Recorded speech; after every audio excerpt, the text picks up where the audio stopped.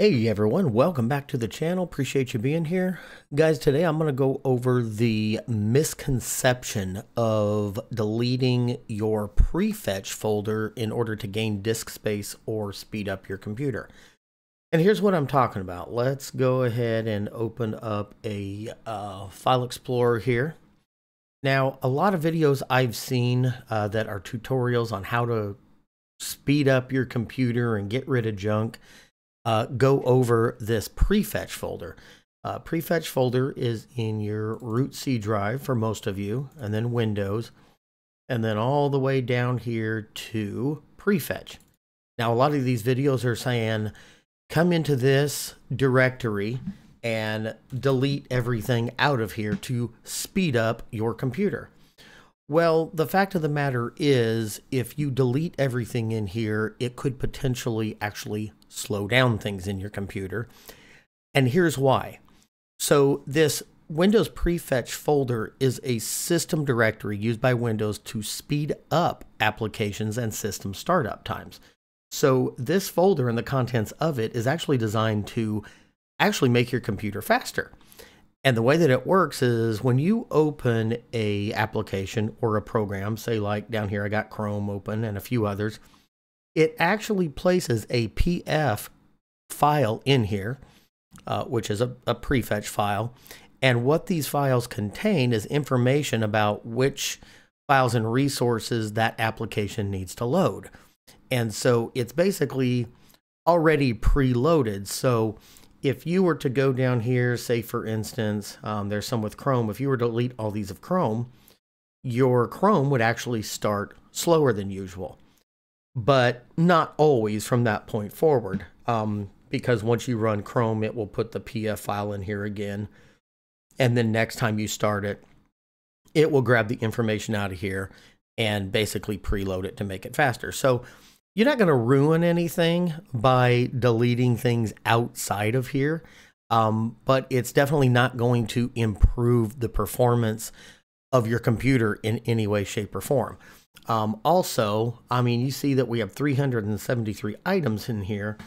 If I check the file size of all this, we just highlight it all, right click, go to properties, you see we're only using 9.24 megabytes of data.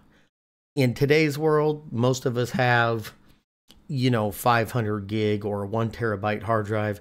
This really is meaningless. And I've got a lot of stuff installed, so mine's probably a little bit bigger in file size than most people would see. So you're not really saving much disk space here. You're not actually improving the performance of your computer or speeding it up. This whole thing and these videos that you see about people deleting all the contents in this Prefetch folder, it's absolutely incorrect. Now, if this folder becomes too large or, there's some corrupted files or something in here, yeah, you can delete them. Deleting this whole thing from time to time is not going to hurt anything by any means. It's just going to be a little bit slower to open those applications.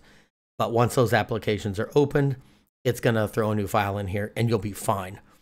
But the reason I made this video is just to steer you away from thinking that clearing this out is going to gain you so much more disk space or speed up your computer in any way. So if you really wanted to do it, you all know how to delete files. You just come in here, do a Control-A to highlight all, and then you can right click and hit delete. And it will delete all the contents out of this folder. So anyway, guys, that clears up that myth. While we're doing this, I will definitely show you some other things that you can clear. So if you're in your File Explorer, you can click in here. You can actually do a %, app data, %, and hit enter. Whoops, I'm not typing. Let's just do the shortcut because that's where it's going to take me. And then once you're in here, if you just go to your local and then scroll all the way down to temp, then everything in here, the app data local temp, you can delete to gain some disk space. Now for me, like right now this is taking up 1 gig. which isn't terrible, but it's not, good too. I could gain a whole gig back, or 1.19 gig. So you can come in here and delete that. You can also go back to your C drive, Windows, and then scroll all the way down here to temp, and you can delete everything in there as well. And let's see how much that will gain us. For me, this would be 21 megabytes, which really is nothing. I mean, a lot of these are text documents, as you can see. So those are some places that you can delete trash, junk, temporary files out of to gain some disk space. But yeah, stay away from that Prefetch folder unless it's extremely large, you got corruption going on. Just leave that alone so your applications will continue to load smoothly. Now, another thing, if you haven't caught it, I also have another video out there that shows a tool that I actually created. It's called Optifix. The link is down in the description below. Should be popping up on the screen now, but if not, link is down in the description, and that will walk you through a whole slew of clearing temp files and clearing up disk space and stuff like that. Anyway, guys, that is all I had for you today. I just wanted to clear up this misconception. If this was helpful to you, click that like button and consider subscribing. Thanks, guys.